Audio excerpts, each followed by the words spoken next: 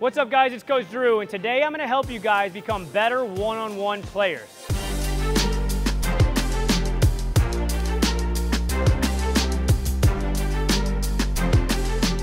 A lot of you guys want to win those one-on-one matchups, so I'm going to teach you how to do different moves out of the triple threat based on how the defense is guarding you, and different moves out of the live ball attack so that ultimately you have a better, more improved one-on-one game so you can get more buckets. So right now, if he's forcing me to my weak hand, I'm a right-handed player, we always want to have the ball protected and away from him. The first thing that we're going to always try to do is basically stab this foot outside right here. If we notice that he's not reacting, he's not falling for the stab, we stab, we're going to rip over top his hand, boom, put the ball down before we lift up our pickup foot, and then get downhill. So our first one is just like this. I'm sitting there, I'm reading him, I stab, boom, now I'm over top, get downhill, and make a play. Our second thing that we can do if he's forcing us weak hand is obviously he's not going to let us consistently rip over top. So now again, I got the ball in triple threat. This time when I stab, he takes that step. What I want to do is immediately get into a rocker step where I load this back, boom, and then push forward. So just rock off that back foot, push and explode. So I'm right here, he's again forcing me to my left hand, so I stab this foot, he goes there, I push back and explode. Now a lot of you guys are asking, why would you go backwards on that? And I want to explain it. One, it gets you in a more narrow stance so you can attack downhill. So if I go from the stab and he falls for it, and I go to a rip through, notice that I am attacking this way and I'm attacking the corner, whereas when I go backwards, I'm actually attacking downhill, which is what we want. The other thing is, if you know anything about explosion, if I'm in a wide stance, I can't explode as much and get my hips square to the rim, which is necessary if I want to get downhill. Whereas if I take this loader step, it's just like a sprinter in the Olympics. They always start here because that's where you're most explosive and fastest. So that's why we get skinny, get narrow, we've got a better attacking angle, and we're more explosive. If he's opened up the other way and he's forcing us to our strong hand, now I've got the ball protected on my opposite hip. Notice I'm in a little bit more closed position because I never want to give him a chance to have the ball accessible to the defender. The first one I'm going to do is I'm just going to open up to him.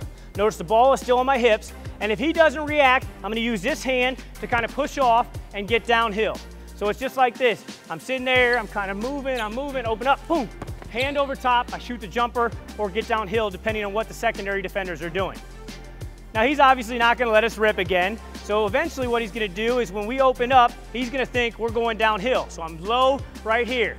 When I start to open up, I'm going to stab this foot, he's going to cut us off. Now I'm going to sweep through, and now I'm just going to try to beat this foot past this foot, and now I can still get squared and get downhill. So this one I don't need the load step because I'm in a more narrow stance already. So I'm here.